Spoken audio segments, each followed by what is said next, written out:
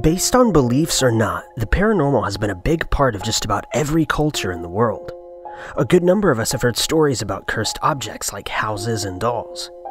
Today, we look at 5 cursed images found on the internet.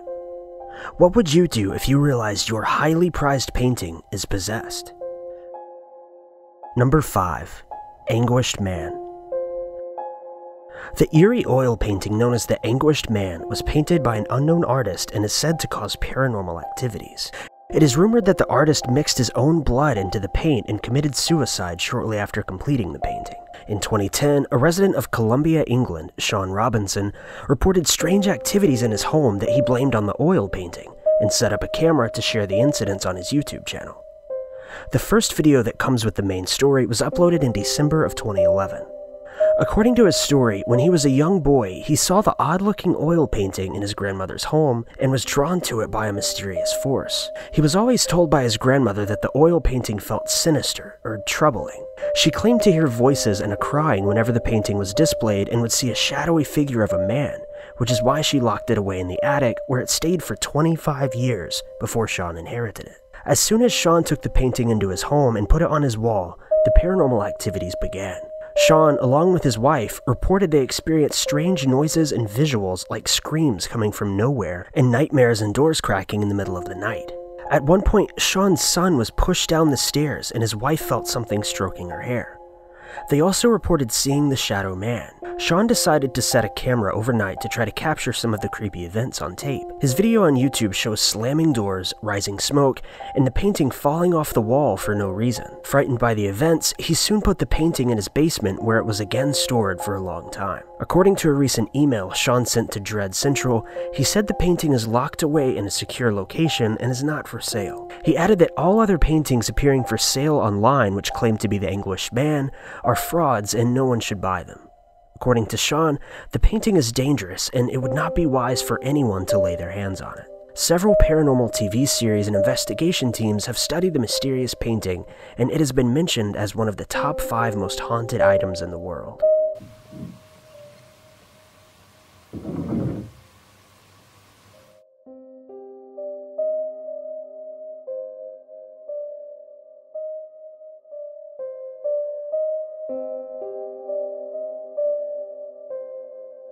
Number 4.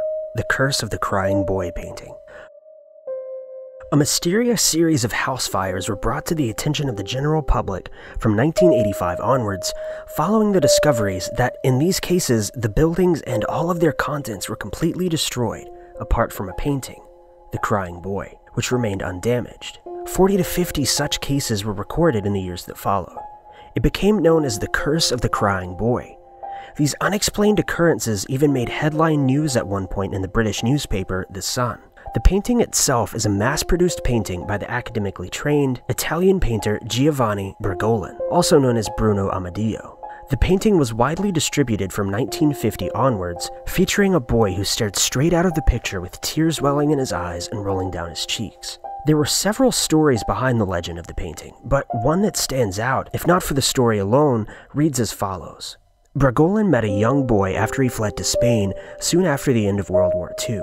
The boy was a mute orphan who had seen his parents perish in a house fire during the war. He adopted the boy, even after being warned off of doing so by a local priest. The boy, locally known as the Devil's Child, was the center of many mysterious fires that broke out wherever he went. Bergolin refused to believe such stories, and the new family lived easy, with the painting selling very well. Unfortunately, one day Bergolin found his home and studio burnt to the ground. He blamed the boy for the incident following the priest's warnings and kicked him out of the family. The orphan boy was never heard of again until years later, and surrounding another bizarre event where a car smashed into a wall and burst into flames. The driver was horrifically burnt to death. Among the burned items was an untouched driver's license, and the name on it was Don Bonillo. It is said that all of Bergolin's paintings of the crying boy were cursed by Don Bonillo's memory. However, facts about his story are not fully confirmed. Bergolin died in 1981, along with the truth of this story.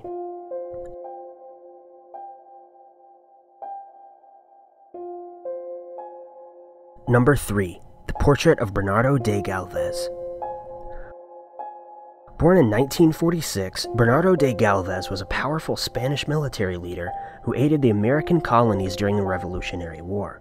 the city of Galveston opened an amazing hotel and named it after him in the 1900s. Naming the hotel after Bernardo de Galvez would be meaningless if a huge portrait of him wasn't on display within the hotel, and this is where the mystery begins. Ever since the hotel was opened, guests would complain about this portrait. You can find the magnificent portrait of Bernardo de Galvez at the end of the downstairs hallway. The guests would say that when walking past the painting, his eyes wouldn't stop following them, making them a little bit creeped out. Over the years, the hotel and the painting started to get a reputation. Since the hotel is built in honor of the great Bernardo de Galvez, the painting would not be removed. The unexplained occurrences continued.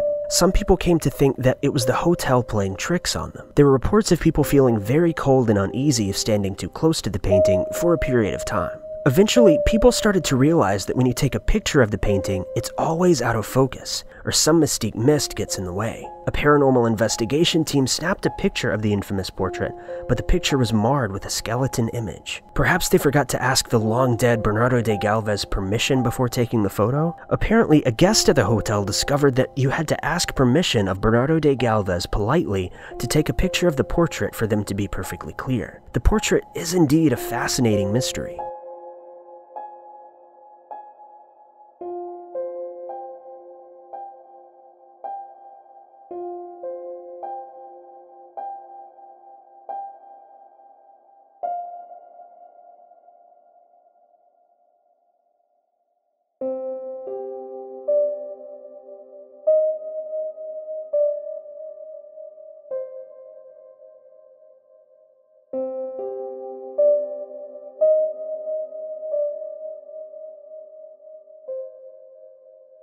Number 2. Juan Luna's portrait. Juan Luna's portrait of his wife, Paz Pardo de Tavera, is a picture of Paz before bedtime.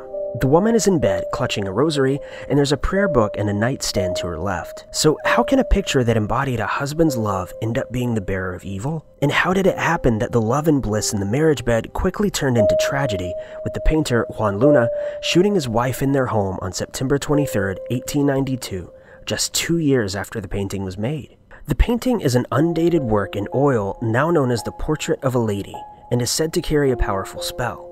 It's believed that those who have come to own it over the years have met with terrible misfortunes, from unexplained sickness to bad business to downright death. Historian Ambeth Ocampo wrote in his book, Looking Back, that its first owner, Manuel Garcia, was forced to sell it because his business had gone bad. It was then bought by Betty Bettines, who was met with a tragic road accident in Tagaytay. The portrait then passed through the collection of Tony Zoreno, who suffered sudden illness, so he sold it to Imelda Marcos, who suffered a miscarriage. In the Luna Hidalgo exhibition catalog, published by the Metropolitan Museum, Imelda donated the painting to the National Museum of the Philippines. The curse is said to have been caused by Juan killing his wife over allegations of cheating. Paz suffered a miscarriage, and later their second child died. Juan's paintings weren't able to support the family quite well. The child's death led to household fraught and tension. Paz took a vacation as was advised by her doctor, but when she returned home, Juan believed his wife was cheating. Paz denied all the allegations, terrified of her husband's rage,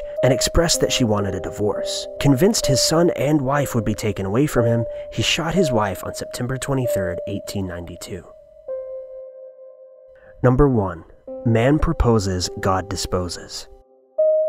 Man Proposes, God Disposes is a painting by Edwin Landseer, an English painter, a certainly unsettling art. It depicts two polar bears attacking a ship at sea, as well as the human remains of the crew embarked on a failed expedition, led by John Franklin to the Northwest Passage. The picture hangs in the picture gallery of Royal Holloway College at the University of London. The room is frequently used for exams, and whenever an exam is held, the picture is covered by a Union Jack flag. Not because of any fears of cheating during the exams, but because the students believe that the painting will drive them mad and cause them to fail. The fear of the painting goes a long way in the history of the college. It is rumored that when the college first opened as a female constitution, a student taking an exam was so distressed by the painting that she killed herself while still sitting at her desk.